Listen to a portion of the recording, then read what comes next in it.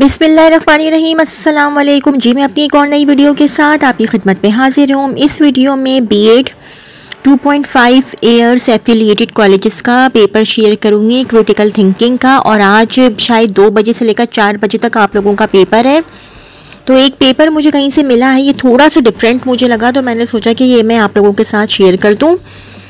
तो section B है short answer question, 5 marks each. Answer any 4 from the following. Question number 1, define logical reasoning and its types. Number 2, describe brainstorming technique and mention the steps. Number 3, explain peer observation technique. State the benefits for both the instructor and observer. Question number 4 है elaborate a concept map with relevant examples.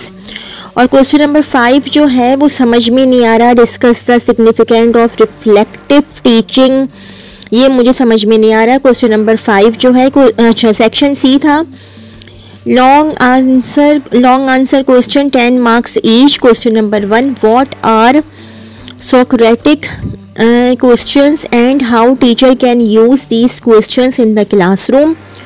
और define critical thinking with an authentic reference.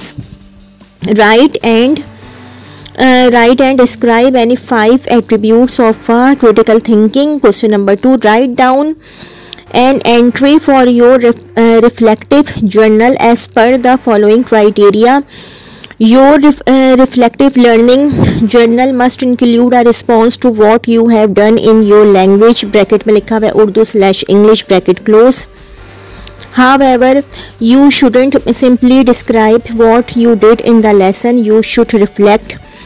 This means that you should and comment on what you did. The entry should be a minimum of 150 words.